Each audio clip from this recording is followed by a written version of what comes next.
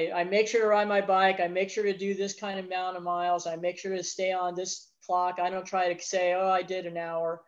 No, I try to stay. If I'm going to go do 2 hours, I'm going to do 2 hours. I'm going to do 4 hours. I'm going to do 4 hours.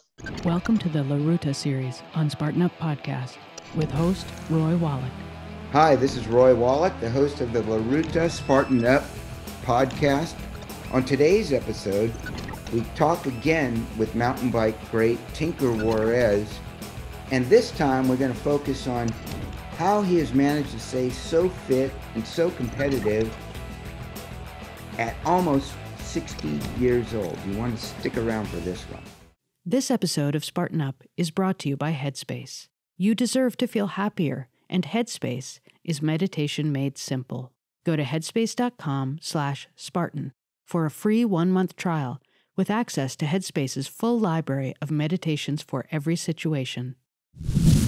I'm back here. This is Roy Wallack, author of Bike for Life, longtime Ruta writer and rider, interviewing Tinker Juarez, probably the most well-known mountain biker in the world, and a multi-time veteran of Ruta.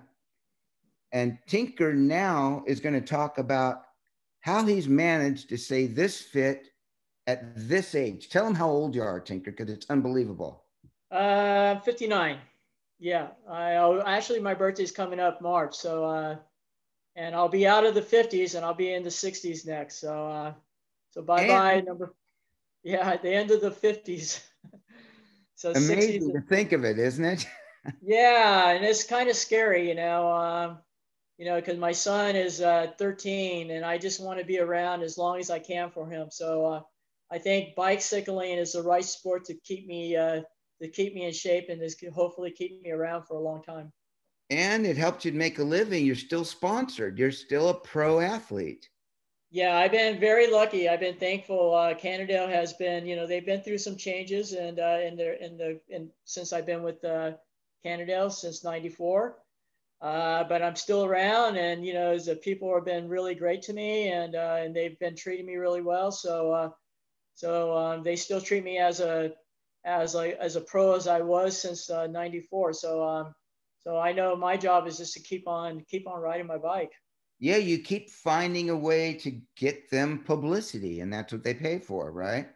Right. Yeah. I've been very lucky that a lot of races I go to, people invite me to go to races. So it really, if Canada would have to pay for everything, it would be, I would not make, half the races that I get invited to. So I'm very lucky that, promoters, I got to really get to know all the race promoters and all my races, and they do everything they possibly can. And then I just have to pitch in the rest of the cost. I think the viewers might be fascinated to think that of you doing this at a world-class level at this age. So what's your secret? How do you do it? How do you keep doing it? I don't know. That's a good question. I just love, I just try to enjoy riding my bike every day and try to stay on top of my training and try to keep try to stay on a program that works for me. And I found that, putting in a certain amount of miles a week and do a certain amount of hard days during the week and do recovery rides during the week, it seems to have been working out good. So I've been trying to stay with that kind of program but not trying to cheat myself by going less miles or doing more extra miles or anything. I found something that has been working for me. So how many miles a week do you do? Lately I've been averaging about 350 miles a week, and that's by myself and pushing my own, pushing on hard days and recovery days. I try to do about 70 miles on a long day, which is about a little over 4 hours or around 4 hours. Now these are on a road bike. Yeah. Most of it's all on a road bike because, I live Los Angeles, Concrete City, and I've always grown up knowing that my competition has always been roadies, and so I know that roadies are not going to be like, oh, I need to train on a dirt bike to be a good roadie. So I always felt that road racers they got some secret, and I found that road training is the best secret for me. is riding a road bike, because you could recover quick, you stay, more consistent in all your gears, and you're not bouncing around and, jerking all your body, your joints or any of that stuff. And everything is just smooth, and you're working more like a machine on a road bike. And is that pretty typical for mountain bikers, for pro mountain bikers? They train a lot on the road. I've tried to, it's kind of strange, but I think some mountain bikers nowadays still ride more mountain bike than road. Really? And I'm kind of thinking maybe I should start doing that now, because I've kind of felt like, I'm not really consistent on my road bike, or on my mountain bike. I'm either having a good race or a bad race. And so I don't know. Maybe it's just more my age than anything, if I'm going to have a good race or a good day or not. But yeah, I think, if I could train more on my road bike, my mountain bike, I would probably do more on my mountain bike, but I would have to try to equal the same amount of miles. And that would be really tough to match my miles, on my mountain bike, compared to my road. So when you do a hard day, when you say hard day, what does hard day mean? Is that intervals? Is that certain heart rate? What is it? Mainly I live about 20 miles to the mountains. So I ride a pretty good pace, try to keep it over 20 miles an hour all the way to the mountains. And then when I hit the mountains, which is around 19 or 20 miles, I do a loop in the mountain, which is about another hour and a half, and it's all climbing. So I do a lot of climbing, and then when I'm climbing, I'm usually pushing, more harder gears for strength. Yeah. And I've always been known to be, the big gear guy. So I've always still stayed with that training. It seems to work for me. And I get a lot of good power pushing, bigger gears than I do spinning gears. And then I'll ride through the mountains. And then by the time I get home, I get about 4,000, sometimes more than 4,000 feet of climbing. And my hard days, is always going to be climbing. There's not any flat, and there's no flat training for me as far as hard days. My hard days are always going to be in the mountains, whether it's on my road bike or on my mountain bike. Now, a lot of people say that when you get over 50, even over 45, you got to hit the weight room. Do you hit the weights? When I was younger, I used to think that I needed the gym. I needed to try to do some cross training, maybe go out and do some running a little bit in the off season. But no, I just, I tried all those things, and I enjoy more just riding my bike if I can every day. California, we could almost ride all year round. I hardly ever put on full leg warmers. I put on knee warmers, and I don't like spending time on a trainer because, we live here, and, you could walk outside and you could just put on some, correct clothes on and ride, and do your 2 or 3 hour rides. So, yeah, I'd rather just be outside riding my bike. I just get, it's just weird for me to be indoors. So that's it, 100% bike, nothing else. Yeah. I enjoy it most. Yoga? What about massage? And how about that? Yeah. No. I wish I could get massages, but I'm too cheap, and I'm not going to go and spend $40 to get a massage. And if I had to do that, I'd be like wanting a massage, like, a few times a week. So I think my recovery rides are more like relaxing. You're kind of giving your body a massage by just going easy. Yes. Recovery rides are what? What do you consider a recovery ride? A recovery ride for me is usually 2 to 2.5 hours, and that's like about around 40 miles. Yeah, at least 30 to 40 miles. On a like a day where I'm not racing on the weekend and I'm doing a recovery ride and I have nothing to interfere in my day, I'll go out and do maybe up to 50 miles, and I could do that under 3 hours, And that's flat in the flats, on the riverbed, down to the beach. Yeah, it's on the flats. I live, by a riverbed, which is a reservoir, the water that runs all the way to the mountains, to the ocean. I live really close to the bike path, so I jump on that a bunch of times, and then I jump off, and I just take a lot of streets that I know. I leave out of my town in Whittier in a matter of like, in a few miles, maybe 5 miles, and I'm in all kinds of different cities. So I'm always going through from here to Azusa or Glendora. I'm going through about like 5 or 6 different towns between there, from here to there. And I know those streets better than I do my streets around my house. So Yeah. yeah. And So really, what you're doing now, you were doing 10 years ago and you were doing 20 years ago. yeah, pretty much. Yeah. But I'm more on a program now. I'm more strict about myself. Maybe when I was younger, I didn't really follow like a strict program. Now I'm pretty much, I make sure to ride my bike. I make sure to do this kind of amount of miles. I make sure to stay on this clock. I don't try to say, oh, I did an hour. No, I try to stay. If I'm going to go do 2 hours, I'm going to do 2 hours. I'm going to do 4 hours. I'm going to do 4 hours. 3 hours, I'm going to do this. And I always have to make sure that at the end of the week, I get over 300 miles. So, this year I was actually even breaking over 400 miles Really? for a bunch of times, because of the COVID, and there was no racing. All my races that I wanted to do this year, they always got canceled right at the end or, before. And so I really was just scratching and digging and looking through my computer and just seeing if there was any race I could go to and try to reach the promoters and see if they would invite me or do anything. I was, really desperate, Yeah. So it's kind of weird that I do my own things and it's just, it's fine with me. I learned how to, promote my own self and I learned how to get to the races and I really meet great people and they really do a lot for me, so for me, I don't want to go there as, I don't know how I feel or I don't know if I'm fit. I want to go there and be as fit as I can for their race so they could, so they know that I'm pretty serious. Yeah, I went up to Big Bear to see the Grizzly 100, and they also have the Grizzly 75. And I saw that you were registered for the 75, but I didn't see you there. Oh. You were there at the race, right? How'd you do? You mean this year? Yeah. You were there. I was there. I was manning a control station and handing out drinks.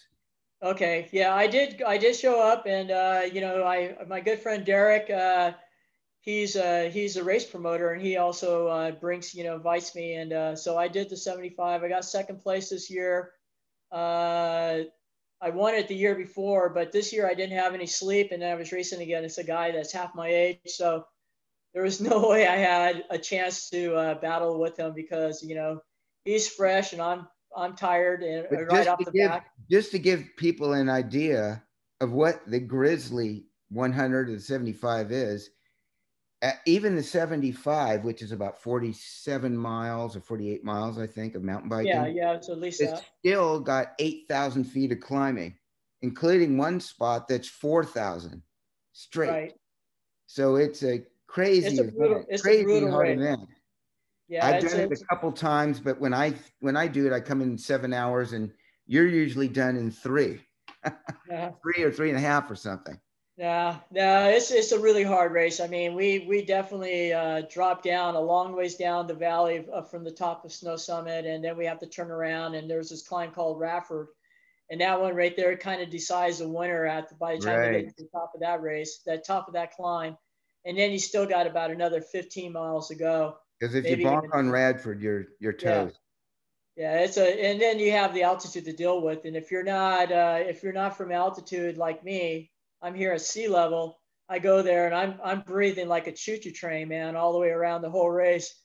I'm like either loosening my helmet going uphill or, tightening my helmet so it doesn't fall off going down the hill just to try to breathe and stuff like that. But on a day like that, doing the Grizzly 100 or even doing any of the days at La Ruta, especially day one, the super long day, what's the diet strategy on that one, on these type of races?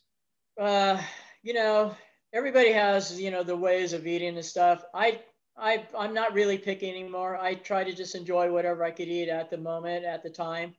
I've raced in the morning and I might have a cup of coffee, a glass of orange juice and some toast, and that'll be it. And I feel ready to go. You don't worry about, you don't do a lot of salt and electrolytes No, I don't do much of any of that. Yeah. I think it's whatever you build up during the whole build up all the way up to the day of the race, you should be, your body should be almost ready, no matter what you do that night and the race day. So I always feel like my body is just, ready and it's got everything it needs in it. And just hopefully I'm going to have a good day. So your body is just so used to pushing it day after day that you don't even do anything special the day before a race, the night No, before. not really.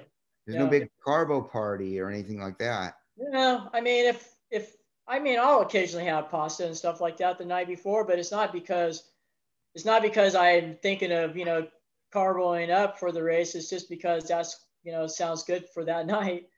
Yeah. So but during the race itself, what are you eating? A power bar or? I usually just, it's funny that every morning, like at La Ruta, I'll fill up my water bottle with their juice right there at the machine and make sure I use that. I use whatever juice they have there and I'll fill it up.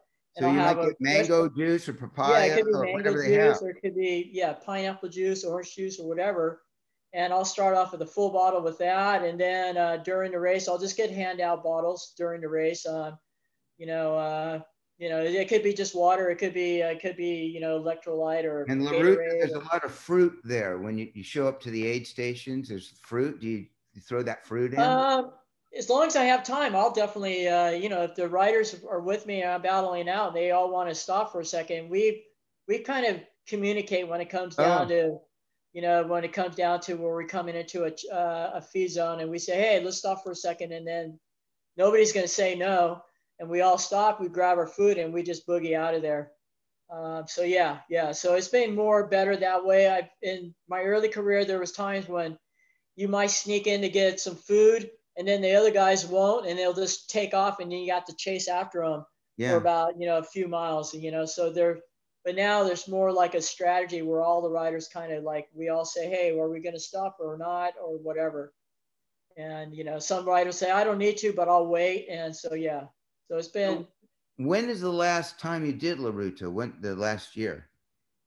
Last year. Yeah. Oh, you did? Yeah.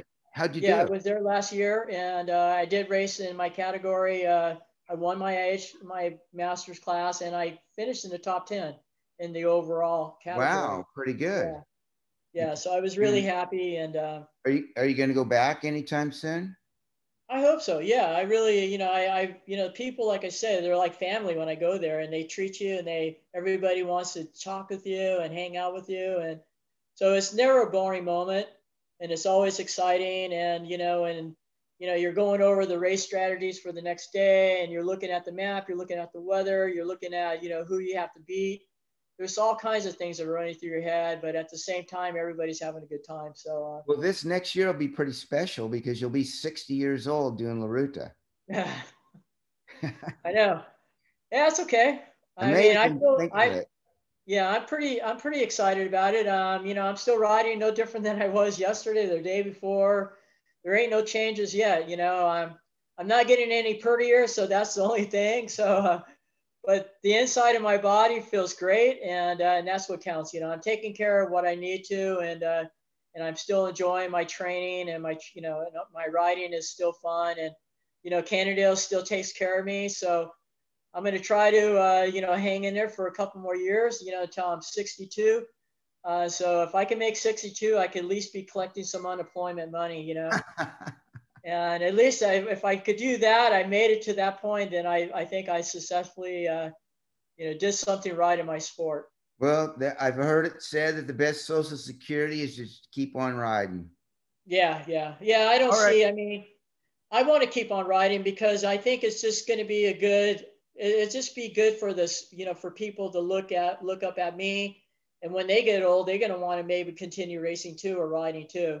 And I'm sure you're getting a lot of that from people now, as they realize how old you are, they're almost thanking you for the inspiration, it would seem. Yeah. And I really feel really honored when I hear people say that. And then a lot of people, they say that, I just started biking and I'm, 40 years old. And, it's because of you is why I know I could do it. And, so it's a lot of good things that I'm, passing on to people, Yeah, it must feel great. Important. Hey, listen, thanks so much for your time.